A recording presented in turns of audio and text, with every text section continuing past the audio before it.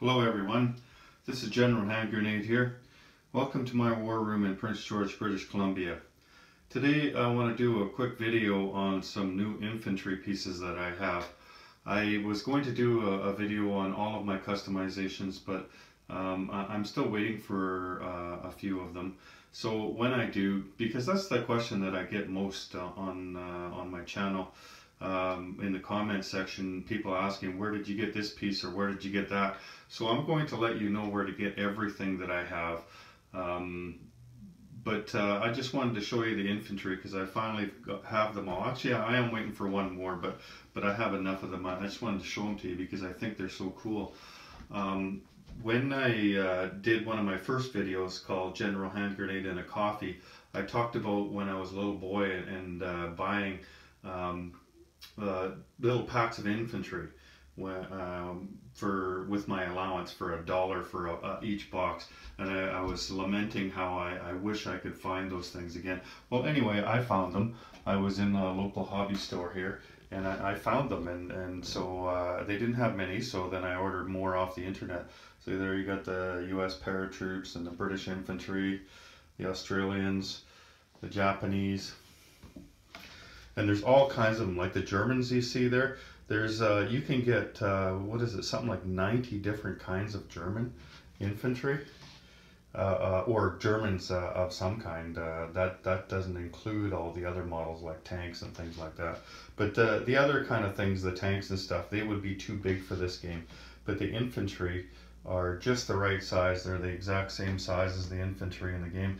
And you see there's 172, that's the scale. That's the scale you need. There's also 138 or 136 or something. There's three different sizes, I think, but 172 is the size that you need for this game. With the British, I got two different kinds. I got the British infantry over here. These are the ones that I'm using on the European side of the board, and they're really cool sculpts too. Those are just regular British infantry. And then over here, these are East Indian soldiers. They're Gurkhas. So they're different, and each one of them has a commander. Like this one here is a commander. Each one of these sets has some kind of commander. There's a radio operator for most sets as well. They're pretty neat. But you know, this is kind of an extravagance. Like I don't recommend that everybody run out and buy these. It's just I like to play with little army men a little more than most people, you know. So because it does cost money. Like it costs about around $10 for each box, and then if you're ordering them off the internet, of course, you're paying for delivery charges and stuff. So this is quite a bit of money in infantry, and you get more than you need. So I've got lots left over. I don't know what I'm going to do with them. Maybe I should hold a contest or something for my subscribers and just give away like 10 of each or something like that. I think it would be cool if somebody that did the painting that some of the people do, where they paint them intricately with several different colors on each piece. I think it'd be cool to see these things painted up like that. But anyway, I like the different poses and stuff like that.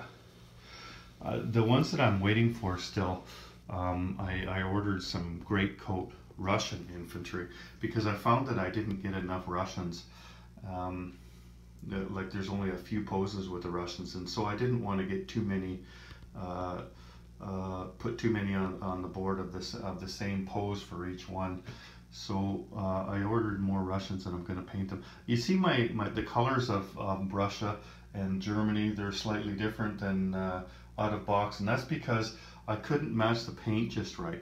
So I painted the infantry, and I thought, you know what, why not just paint the rest of them? I mean, they give you a whole can of spray paint. So I painted the rest of the units, and I think they look pretty sharp anyway.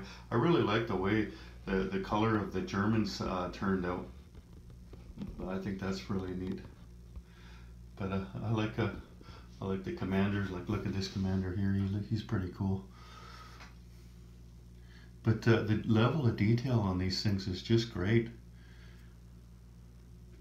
I think these would be great. If I just don't have the patience or the eyesight anymore to paint them the way some people paint them. Otherwise, it would be fun to paint these things up really nice. I wouldn't normally put this many Germans in there. I'd be using chips, but I just wanted to put them all on there and see what it kind of looks like. And there you see the British over here. I think down in here, that's where the British radio operator is right there. But each one of them comes with just about all of them come with a radio operator. Where's the German one? Here's a German radio operator here. Anyway. So there's the American commander down there. He's standing there with his binoculars. Show them to you there. Yeah, so anyway, I couldn't wait to show these to you.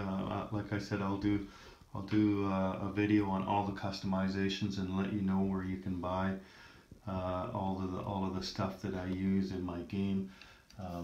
Not that you should go out and buy all of this stuff. This is kind of like a hobby for me. I needed to replace things in my life that have changed. My life changed dramatically last year, so I have lots of extra time on my hands, and this is what I'm doing with them.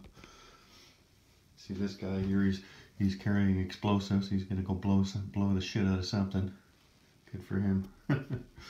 This guy here, he thinks he can throw a grenade all the way to Japan. I don't know. Probably land on the shoreline, maybe 10 feet into the water.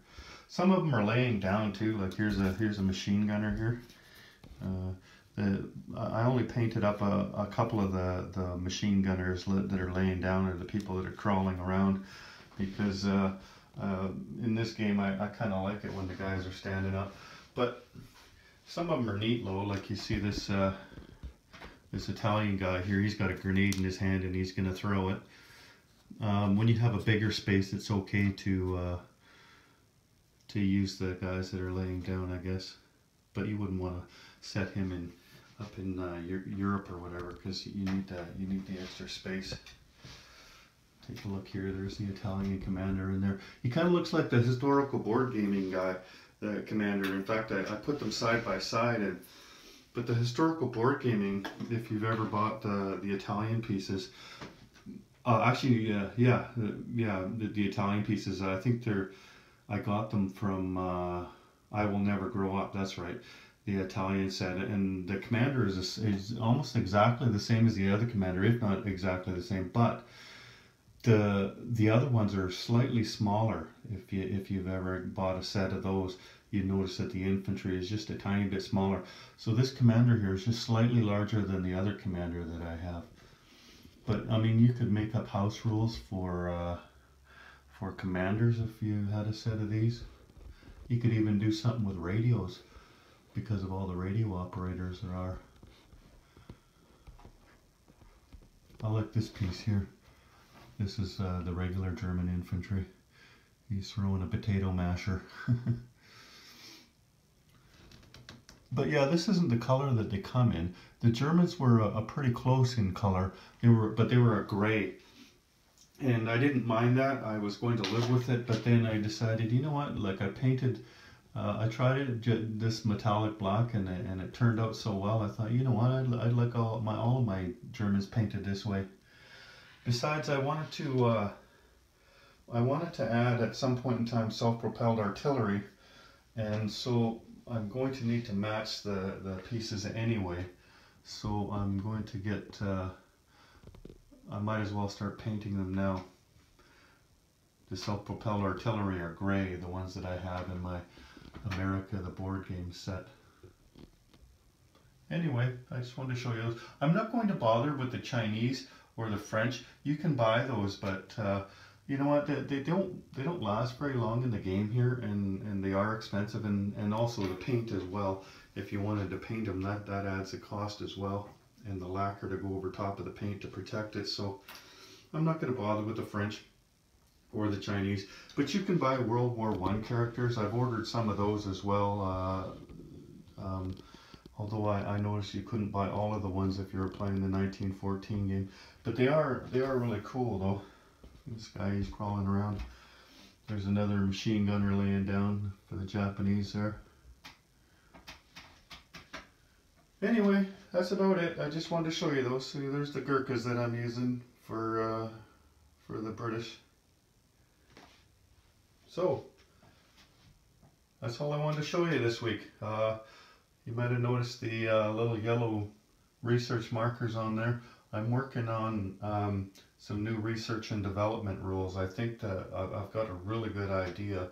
I'm gonna play test it first and everything just to make sure, because I didn't like the way the research and development turned out with this spy. I thought that there was still too much left to chance. So what I want to do is I want to find a logical way of doing it, not a hope and a prayer way of doing it where you're rolling dice. I think I found a logical way of doing it, but I'm going to test it out and see how that goes. Anyway, I hope you all have a good day. This is General Hand Grenade. Take care, everyone.